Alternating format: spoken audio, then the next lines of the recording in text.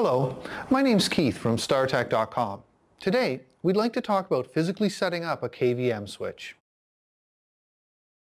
Setting up a KVM switch can seem a bit daunting as there are a lot of connections and cables. Once you understand the purpose of each connection and how the KVM switch is laid out, it will seem much easier.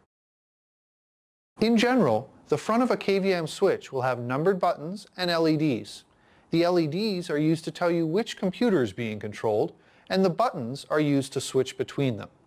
Depending on the KVM switch, it may also have hotkey support, which will allow you to switch the controlled computer by using certain keyboard combinations or hotkeys. Refer to the manual for a given KVM switch for more information. In general, the back of a KVM switch will have a section for console ports and a section for each computer to be controlled. The console ports are for plugging in your mouse, keyboard, and display or displays, as well as audio and USB peripherals if supported.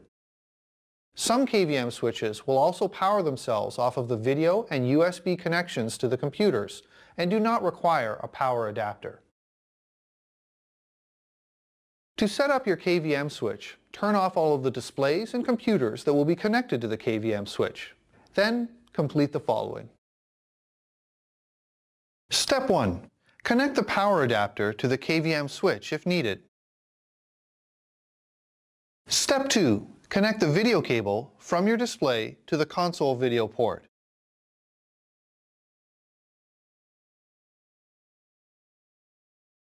Step 3.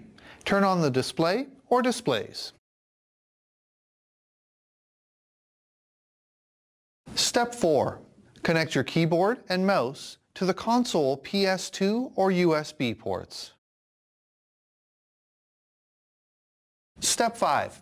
If the KVM switch is not focused on port 1, change the KVM switch to focus on port 1.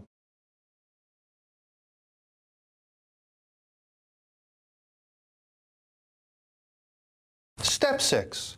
Connect the video cable or cables from PC1 to the KVM switch.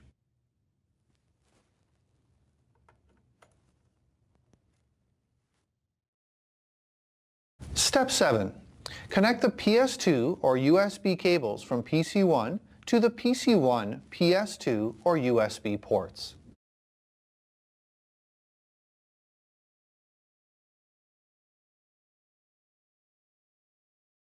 Step 8. Turn on PC1. You should see the computer load the operating system that you're using on PC1.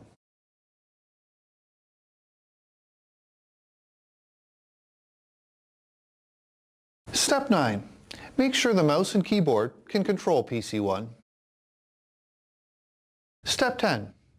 Repeat steps 6 to 9 for each additional computer you wish to connect to the KVM switch, changing the focus of the KVM switch to the port the computer is connected to.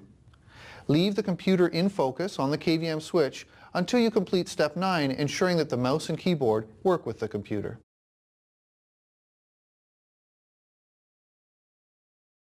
If at this point you continue to experience issues with your StarTech.com KVM switch, please contact our technical support team for further assistance. Thanks for watching. My name's Keith from StarTech.com. Hard to find, made easy.